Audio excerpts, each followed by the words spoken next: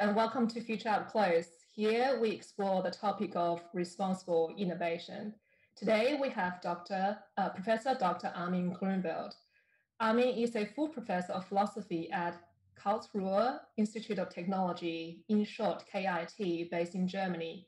There he is also the director of KIT's Institute for Technology Assessment and Systems Analysis. Since 2002, Professor Dr. Grunwald has been serving as the director of the Office of Technology Assessment at the German Bundestag. Hello und willkommen. Hello and welcome. I was thinking of how to start our conversation. Why don't we start with a few grounding questions to provide our listeners with some context in regards to technology assessment and its connection with responsible innovation. Technology assessment is said to be one of the core roots of responsible innovation. So what is TA and how did it begin? Yeah, TA, technology assessment, was invented in the United States of America about 50 years ago in the realm of the American Congress. So it was designed as an instrument for the parliament to get scientific knowledge for making better decisions. That is the basic idea. And from that origin, TA spread first to Europe in the 1980s and 90s.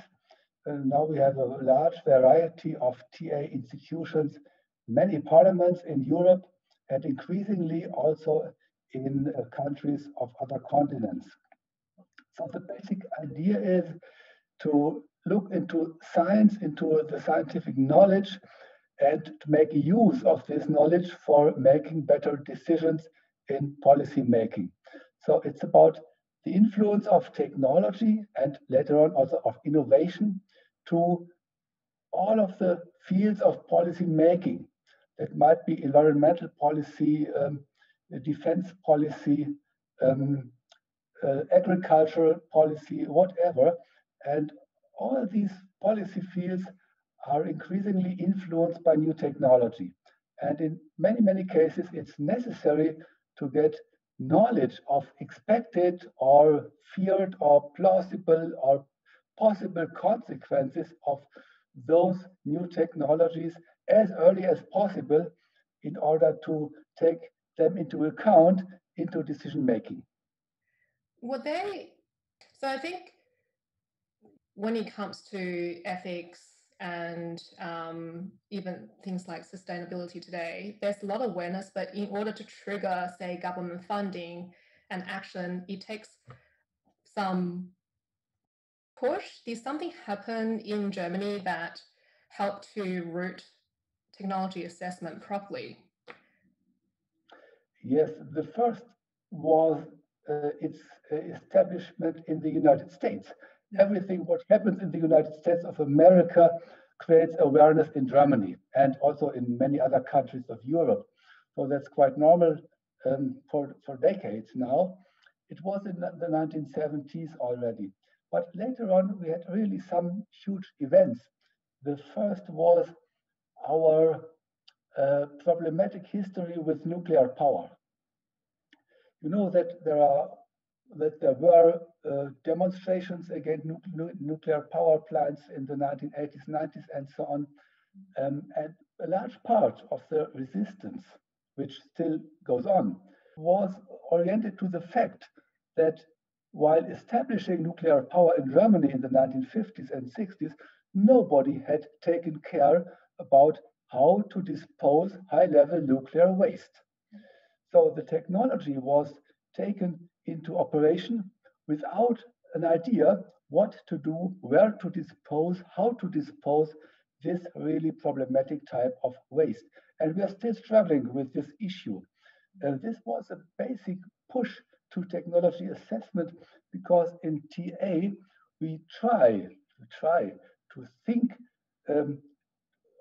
through all the life cycles of new technology, not only to look at the benefits earned at the beginning in the phase of operation, but also to look beyond and to take care what will happen with that technology, with the waste after the phase of having used it. And so this was a very, very basic push at the beginning. And the second one I would like to mention is the story of Stuttgart 21. Probably you don't know. Stuttgart is one of the state capitals in Germany, and the plan is to put the main station of the railway underground for several reasons, to establish high-speed train connections and so on. So a huge measure in the center of the city of Stuttgart. There was a planning process over 10 to 15 years. Citizens had the opportunity to inform themselves and to give statements, but nothing happened. Everything remained silent. But as soon as the old main station got deconstructed, destroyed, and when trees were cut in its environment, then people started demonstrations, huge demonstrations. And the plan had to be postponed for years. And that was the signal that technology assessment must be done, and in particular, in cooperation with citizens, with stakeholders, with people affected, and so on. So not just as an expert-oriented TA, but together with those people who have to live with the new conditions. Okay. Just the third one, a bit different. It's about ethical issues of modern biotechnologies, the GMO issue, but also life sciences in the area of humans, stem cell research, technologies at the beginning and end of life, where we had a lot of really well-observed discussions also in the Bundestag with a high awareness in the public, and it was clear that technology assessment was needed also in this ethical respects. Oh, that's interesting. I'm wondering, so technology assessment originated in the 60s and then it progressed and spread across the world in the 80s with nanotechnology in the Netherlands, and then this, just in general progressed. And now we have what we call responsible innovation. And I heard in one of your talks that you said there isn't really too much of a difference. So I just want to ask you, what is the responsible innovation movement? Is there actual difference? And if so, what is it? What is the difference? First, it's interesting that also this idea of responsible innovation emerged in the United States of America. It was, as far as I know, in the context of the National Nanotechnology Initiative, started by Bill Clinton and Al Gore more than 20 years ago. So there was part of the budget dedicated to ethical research, to a kind of TA, to improve the opportunities to get really responsible innovation. And in the United States, there was a Center of Responsible Nanotechnology at that time. And from the United States, it went to Europe, and it was taken up by the European Commission, which coined this term of responsible research and innovation. And in fact, there are many roots of RI or RRI in TA. So, for example, this idea of having an open future, and we as humans today, we are obliged to shape this future responsibly. There was an approach in TA called constructive technology assessment, developed by colleagues from the Netherlands in the 1990s. I guess this was the predecessor of RRI, because this was TA not for parliaments or ministries, but it was TA for the processes of the making of technology. So it went already to this stage of developing and making technology. And RI then widened up the range of objects to be considered and addressees to be involved. The main innovation of RI I see in the extension to go to industry, to enterprises. TA mostly addresses political bodies, public institutions, authorities, and so on. So these are all occupied with shaping the boundary conditions for technology development. For example, promotion by public budget or regulation. But the makers of technology, they are mostly in industry, in the companies, and the innovations, they emerge out of the technologies developed there. And so RI extended the scope and went more to industry, and this is quite important, of course. And I welcomed this widening approach in the concepts and the basic ideas.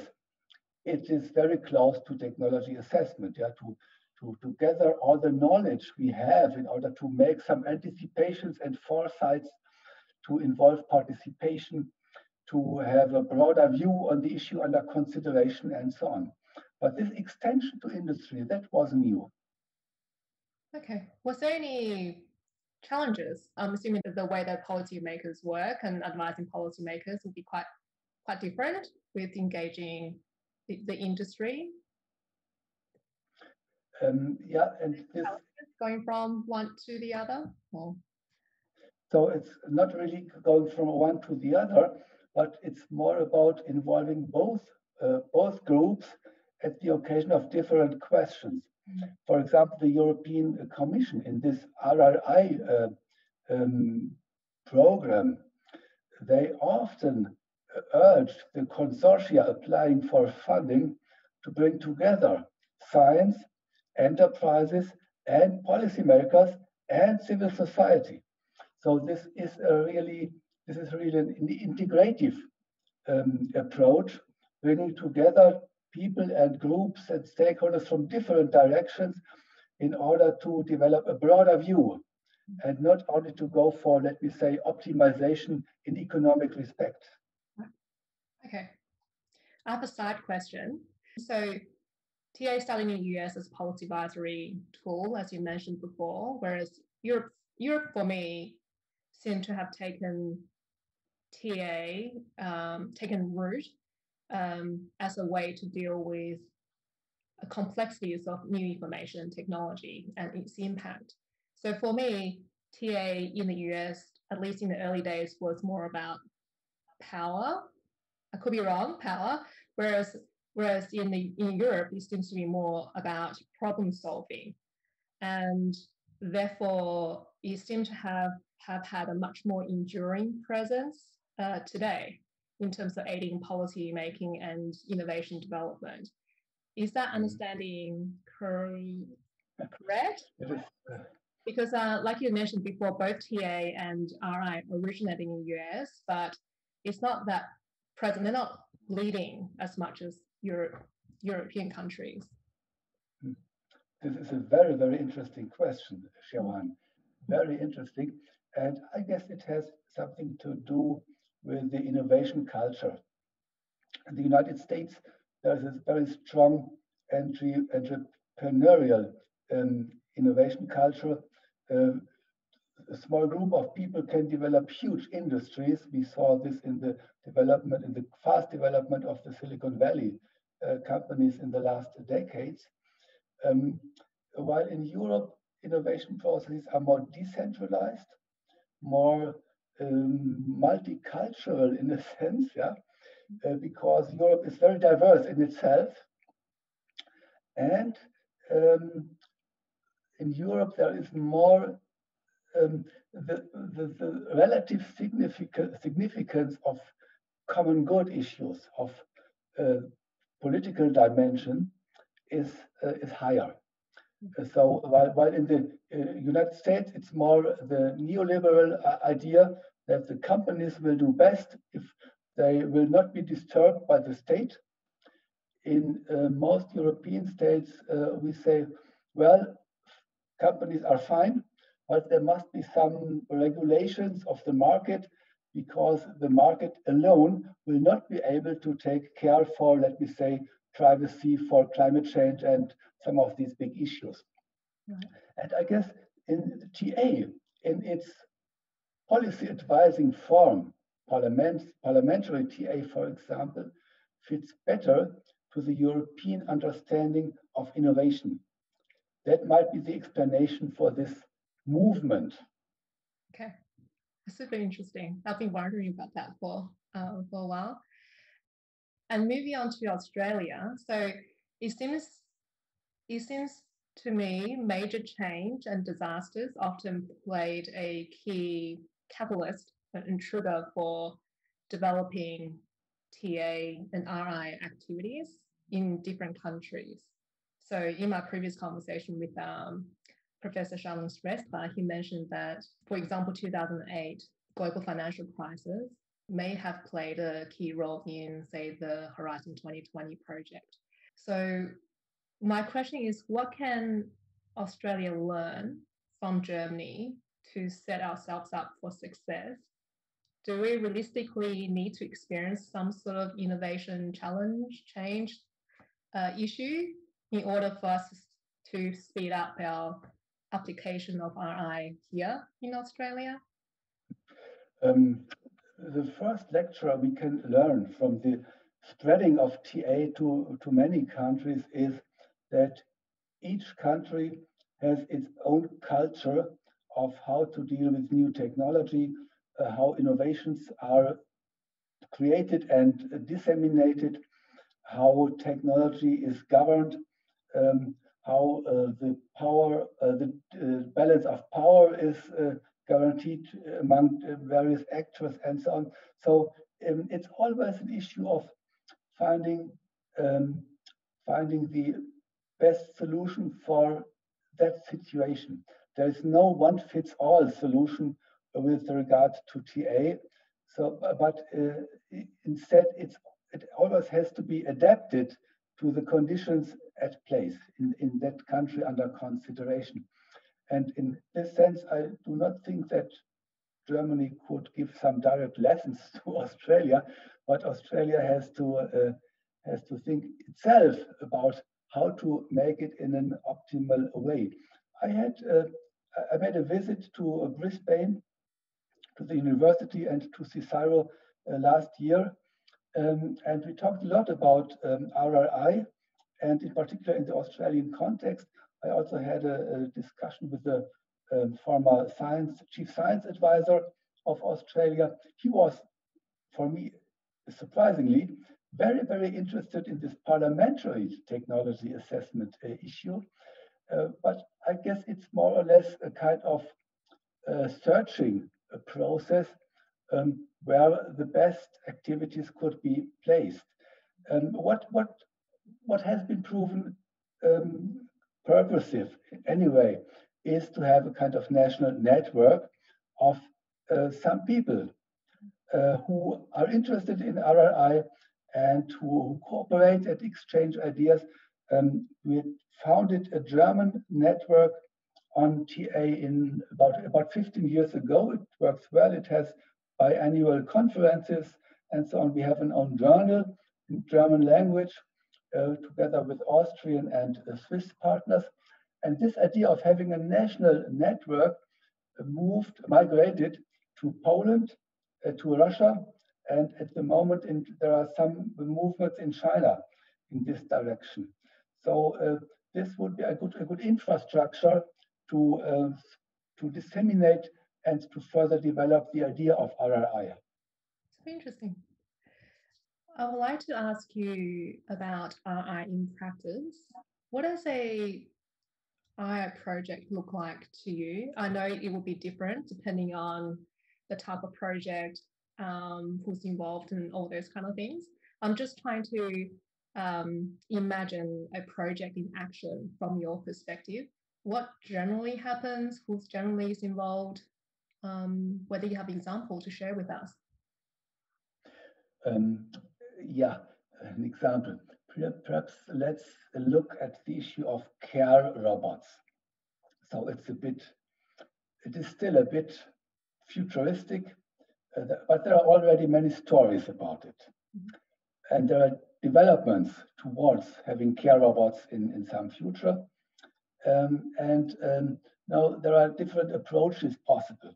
The classical approach in, let me say, an old-fashioned innovation system would be, well, some companies think about this, they cooperate with some scientific institutions, with robotics institutes, and so on, and they think about, well, what could care homes and people in care homes perhaps like to have? And then they start developing processes, develop prototypes, and so on. And in the traditional way, they go to care homes only at a late stage of the development process. We had, in Germany, we had many experiences in the preceding field of AAL, ambient assisted living. There was huge public budget spent into develop technologies in this AAL sense, for example, to allow older people to stay longer at home. But these failed. They were technically wonderful, but at the very end, the market did not accept, because these people, older people, they had different ideas than compared to those ideas the engineers had thought they would like to have. So this is, I guess, a lesson to be learned, to go to care homes, to talk to care personnel, to talk with the relatives, to talk to the people living in care homes as long as possible, in order to, let me say, to develop a requirement analysis. Now, what do they really want? And in that case, I guess there's a much better chance that after the development process, after the innovations are ready for market, that they then also will be accepted. So I guess this is a kind of win-win situation. Yeah, the care homes and the older people, they will benefit from this because they will be able to make use of the new technologies, and also the companies will have a benefit because they will be able to sell their products. So that's good for both of these groups. This sounds very much like I used to work in marketing, and this sounds like a very good benchmark for just research to understand who you're designing the innovation for, and to actually understand whether how they use something, where they would use it, what are the pain points they have. Is it quite similar to marketing research, market research, when we talk about going into the field and speaking with users? Yeah, in a sense, there's some relationship. Yes, you're right. But it's more. Let me explain it at the occasion of some German experiences. German scientists and engineers have been developing so many wonderful solutions over the last decades. But at the very end, there was no problem to be addressed by these solutions. Now you could say, okay, they did wrong market research, but it's more, because market research is just asking people, making surveys, is about getting some ideas from observing lifestyle patterns, developments, and so on, while RRI attempts to accept consumers, but also citizens and other people affected on equal footing. So it's not just to explore what they think, but to get into a dialogue with them. For example, in Germany, we developed the approach of real-world lab research, where we go to the citizens. We do not expect that they come to our campus. We go to them and we talk to them. We make a kind of co-development, co-design of projects, for example, in the area of sustainable development of urban quarters. So it's different from, the roles are different. The roles are different. In market research, the consumers are the consumers. In RRI, the consumers are the partners. Okay. Is there a project that you've worked on that you thought this is fantastic? The process worked really well. Do you have an example of that? Just your best practice project you've worked on. I come back to this issue of care homes. Yeah. We had a wonderful project 3 or 4 years ago with care homes who for people with dementia. And so it was really a huge challenge to get access to these care homes as scientists, to talk to the care persons, to the relatives, and in sometimes even with the people with their dementia, if possible. And we developed a requirement analysis. Which new technologies could be useful to allow those people with dementia the largest extent of autonomy possible. This, perhaps you know, dementia, it has its ups and downs, and the better a person is in order, the more autonomy can be given to this person. So we thought about kind of AI supported surveillance technologies, detecting the status of the persons and giving them as much autonomy as possible, adequate to that situation. And now our colleagues from the technical institutes at KIT, they are developing this kind of technology. So we are not yet in the state to say, well, it had wonderful impact and now all the care homes, they use it, but there is some optimism that this will be a very good story. Okay. Sounds really good. So if just say, I am a media science company, doing something tremendously innovative and I'm ethically conscious, and I have a full team of engineers with me, and I would like to make sure that my team is equipped to do TA or responsible innovation. What should business leaders keep in mind when they choose experts or build teams to suit their innovation need? Can I just go and hire an ethicist to come on board? What do I need? I guess, first of all, and this holds for all the answers, it depends on the issue under consideration, on the context, on the market, and so on and so on. On the economic sector, it's always different. But in order to try to give a more abstract answer, establish a cooperation with a TA or RI institute. I guess it's too narrow to engage an ethicist. This might be okay in some very specific cases in, let me say, biotech or life science or whatever. But in most cases, our responsible innovation is more an interdisciplinary issue. So it needs, of course, sometimes ethics, or often it needs ethics, but it also needs an idea about the market, about governance structures, about involvement of citizens, about participation, about how to organize some dialogue.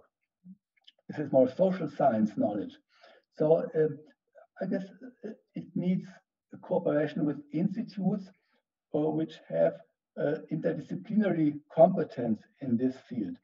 And then it's better not to speak about scientific disciplines, but about the issue to be addressed.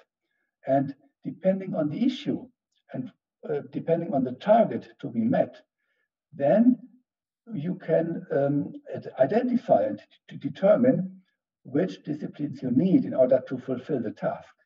So I always put it in this way to get the problem and the challenge clear first, and then to look for the approach for methods, for persons, for disciplines, and so on.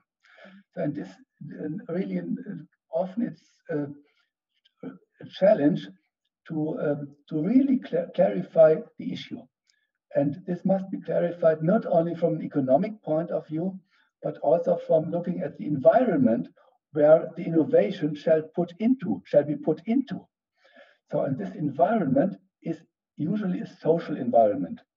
This may be a company in case of production plants, but often it's a kind of everyday life environment, or it's a school environment or a care home as we had.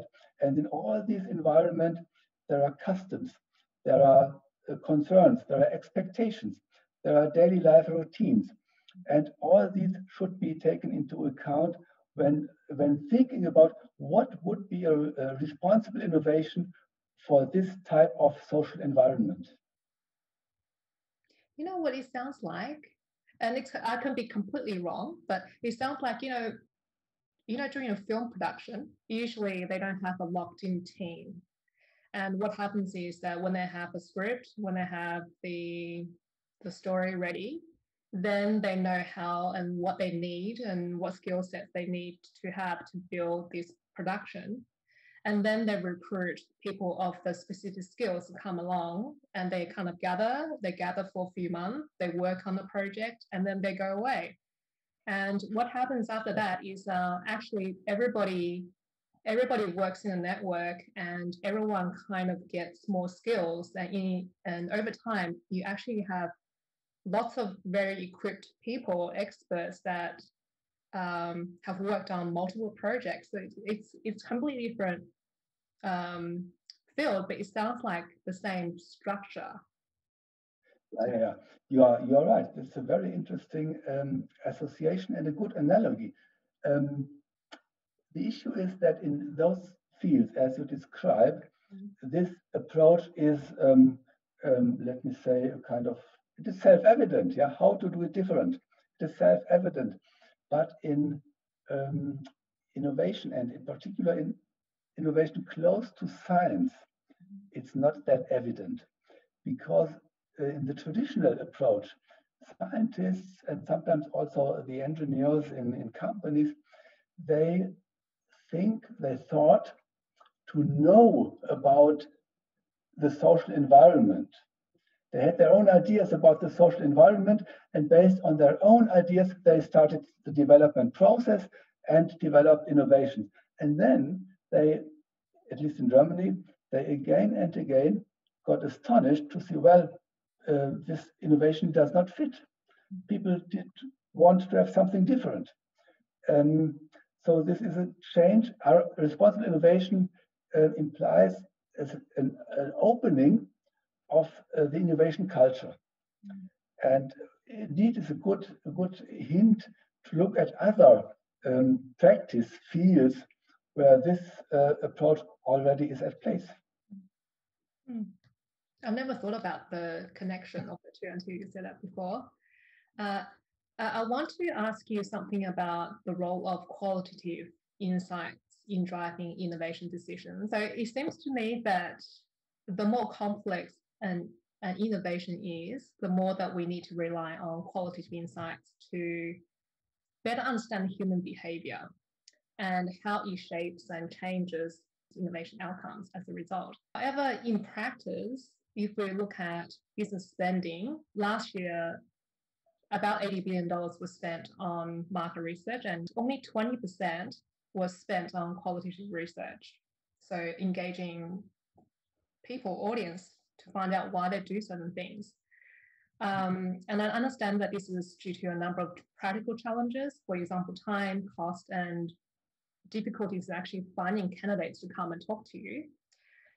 So my question is, how can we make qualitative insights more accessible so that we can make more informed decisions?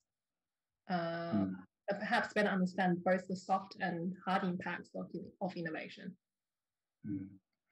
It's a very good and also difficult question. First of all, we need quantitative models. We need data. in order to understand systems. So that is quite clear. We cannot have all the issues in our mind and think about relationships and dependencies and let me say free and independent variables and so on. We have really to do quantitative work where possible. But there is one issue. We are talking about the future today, yeah? And I guess we don't have any data from the future. Probably you agree. And also, if looking at big data, also in big data, there is no data of the future. All the data we have is from the past. And this is fine in order to understand systems, to look for sensitivities, dependencies, and so on. But extending this knowledge to the future is a difficult issue. It is in epistemology, it's highly precarious. And we all know about the many experiences where predictions failed, completely failed. This is simply because humans sometimes behave different from the expectations. And this is our freedom, this is our creativity. So sometimes people then start claiming that, well, in spite of all the data and models, we are not able to make good predictions. I'm happy about this. I'm happy that we cannot predict in a very, very certain way, because otherwise our life would be determined. We only can predict what has been determined today already, like in the astronomy, for example. Humans are free, humans develop new things, humans are creative. So this makes predictions in the old-fashioned sense of the 1960s and 70s renders this issue impossible for human society. Well, but I understand, of course, that managers do want to have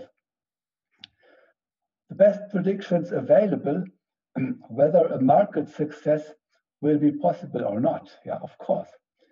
Or and similar other things.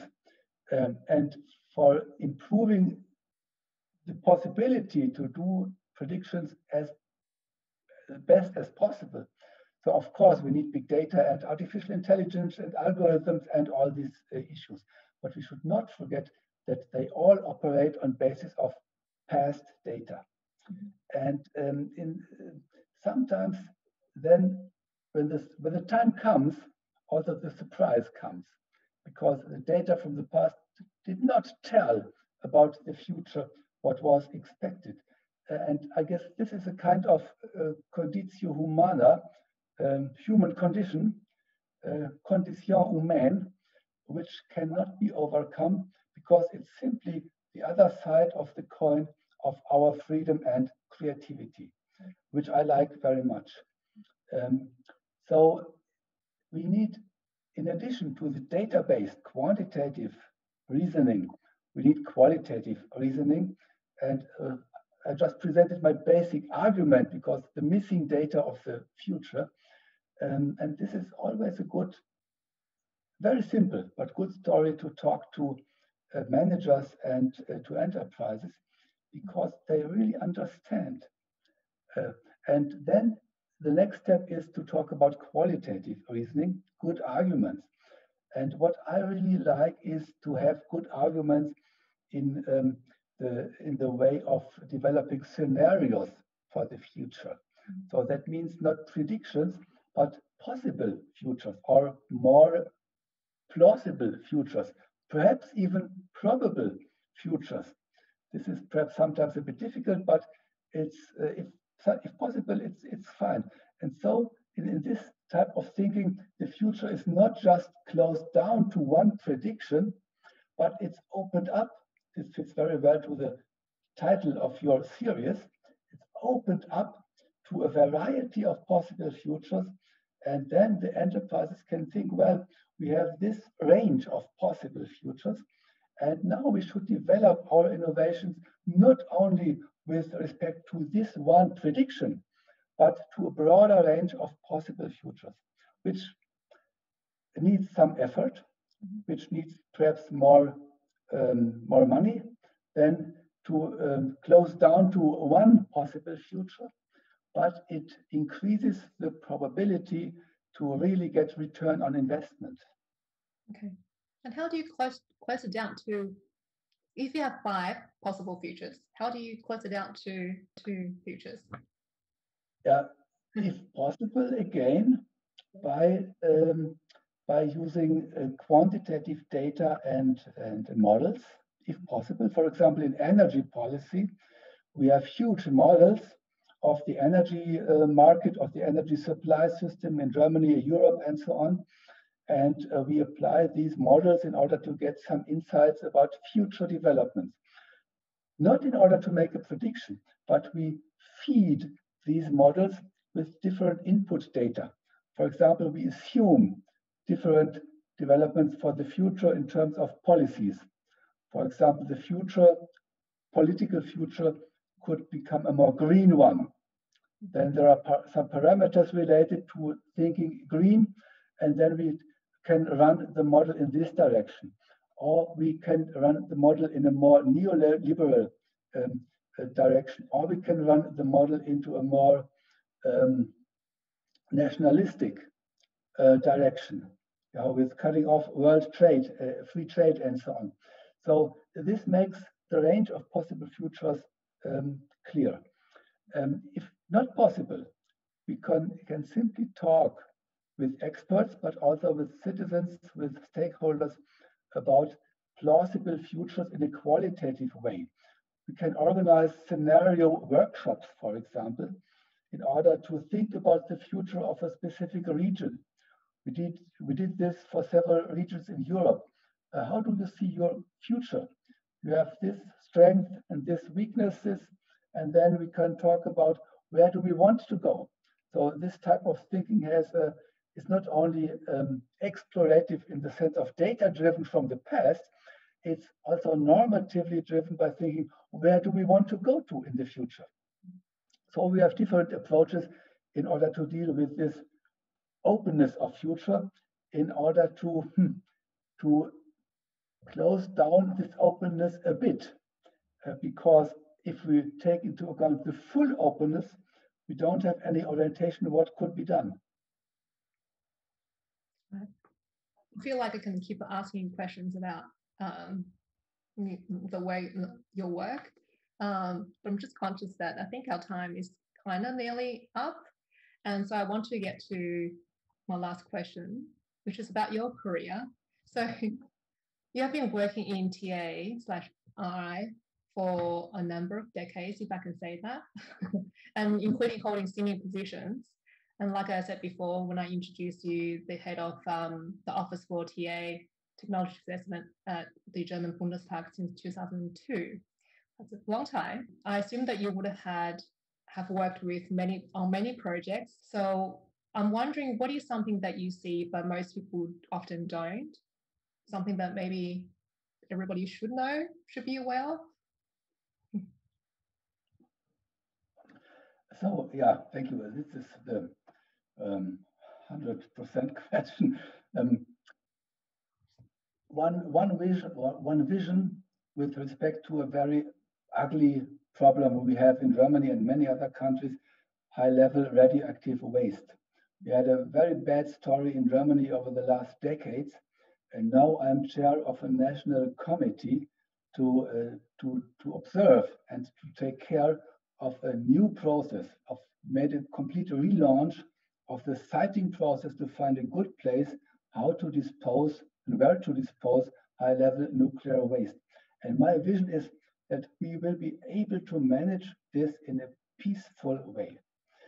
This would be very different to the past, because in the past there were riots and so on, really complicated situations.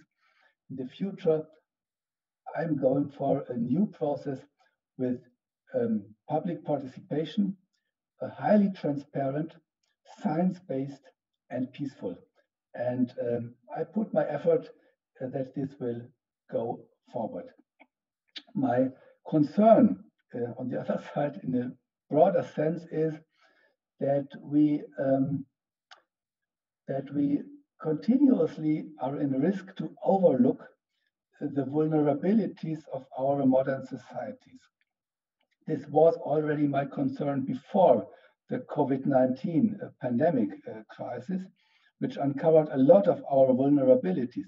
We did a study, for example, for the German Bundestag about 10 years ago about the vulnerability of the German electricity supply and possible consequences of a blackout. And this was a devastating result we got. Today, I look at the field of digitalization. We all are very happy about digital technologies, and this is wonderful, even in particular in case of the pandemic. But we increase our dependency on these technologies day by day. One example, if we would abolish the possibility to pay by cash, and indeed in some countries, we have already now difficulties to pay by cash, then this option, paying by cash, will disappear. In case that the internet would break down because of war or some virus, some digital virus or whatever, then nobody could buy anything without cash. So this is perhaps a simple example, but I'm afraid that we are running into many, many deep vulnerabilities by increasing our dependence on the functioning of all these digital technologies. And my concern is there's no plan B. What would we do in case of?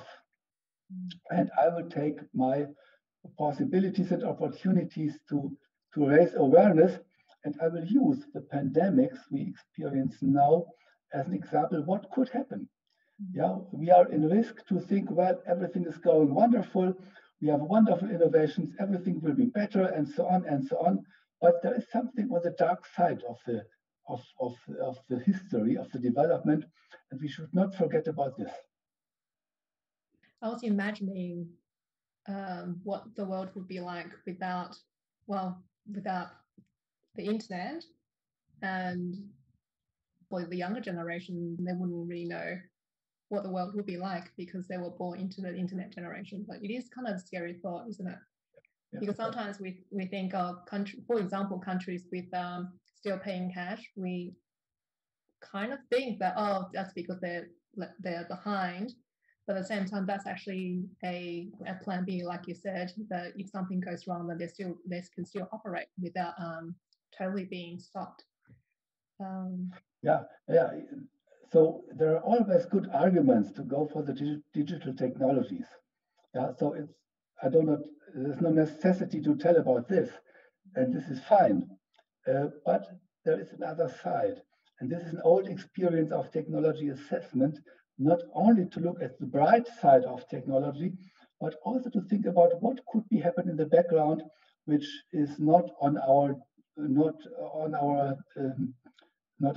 table. So, and sometimes we have to uncover what's going on, and to go for plans B. Yeah. Well, thank you so much for your time. Like I said before, I feel like I've just started to talk to you, and reading through your talks, I've got quite a few more questions, and hopefully we can have a chat in the future again. So thank you so much for your time. Thank you, Sharon. It was a pleasure.